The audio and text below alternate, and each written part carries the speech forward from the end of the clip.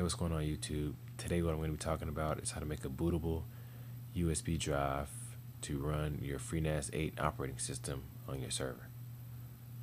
There's a little bit of information out there on how to do this, but none really goes into a lot of detail on exactly how to do it. So that's why I'm making this video, to show the Mac users in particular exactly how to do this.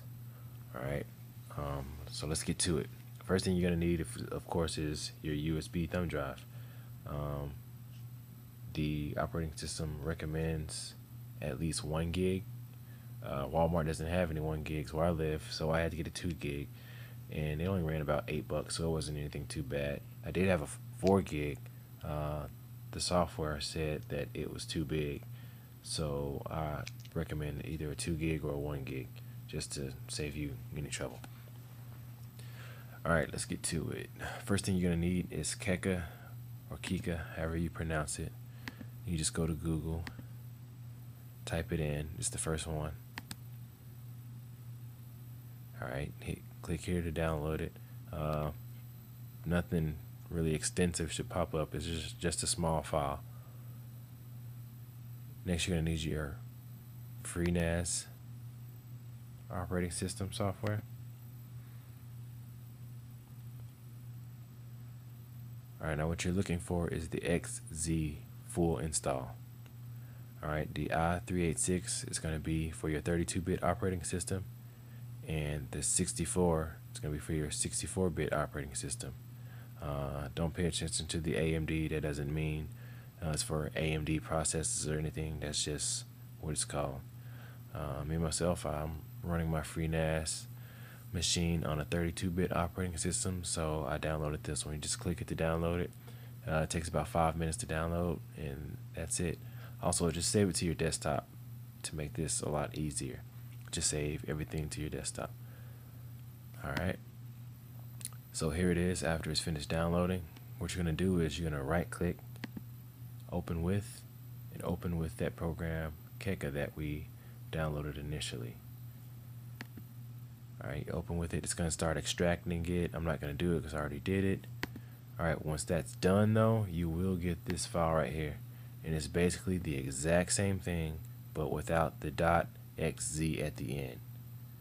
Alright, so once you get that, you're ready to put it on your USB disk. So with your USB disk out of your computer, we're going to open up Terminal.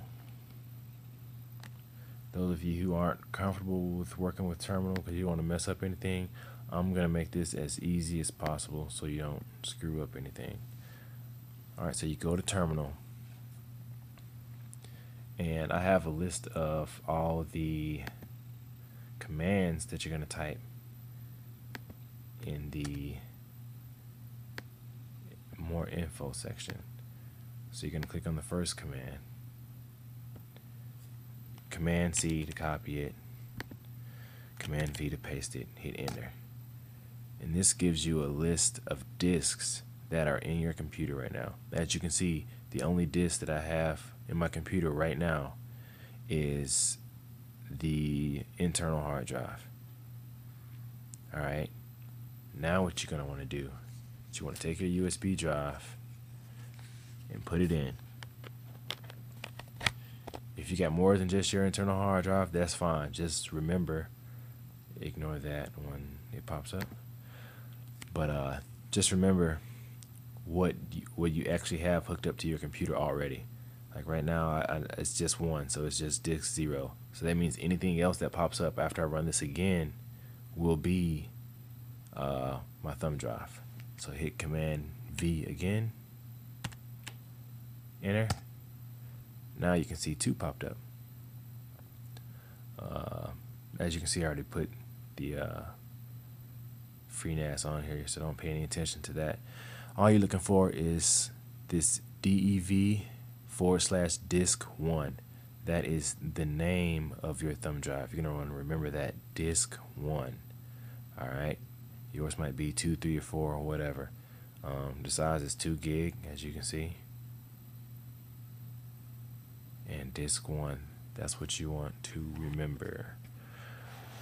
Alright, now what you want to do is you want to navigate to the desktop. What you need to do to tell Terminal to look on your desktop is type in or copy and paste that second command on number 2.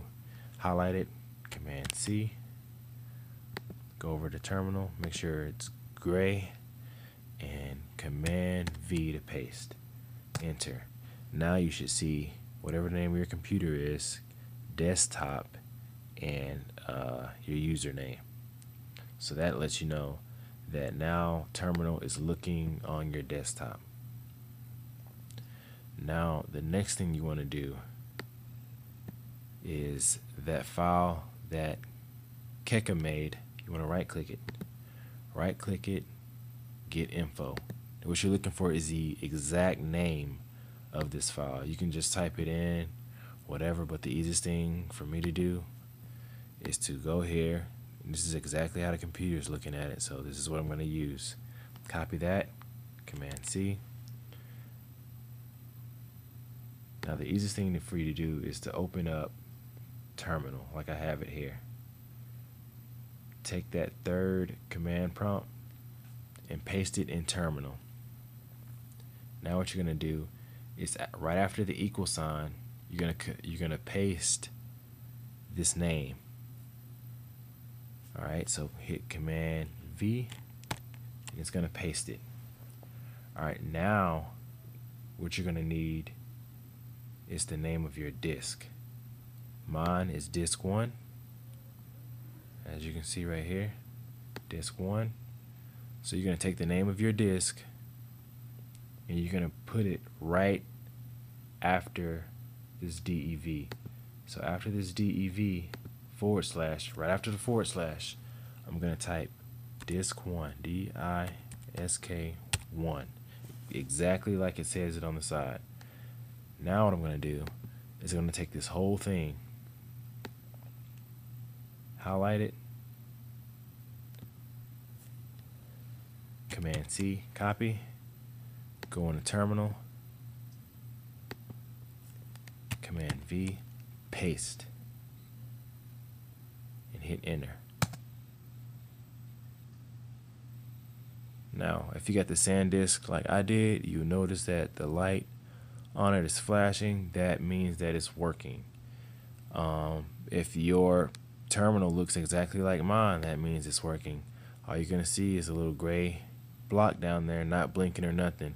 This takes about 7 to 10 minutes to do. And when it's done, I'll show you exactly what it looks like when it's done. If this didn't work for you, if you had a problem, if it had an error when you try to do any of this, just leave me a message in the comment section and let me know what happened. One of the things that I do remember that happened to me is it said that something about the disk being mounted, so you can't do anything with the disk mounted. So what you want to do in that situation is you want to go to disk utility, find the disk, and right here it says mount, because mine isn't mounted. But if yours was mounted and you got that error saying that it was mounted, then just hit unmount and then do everything that I said all over again.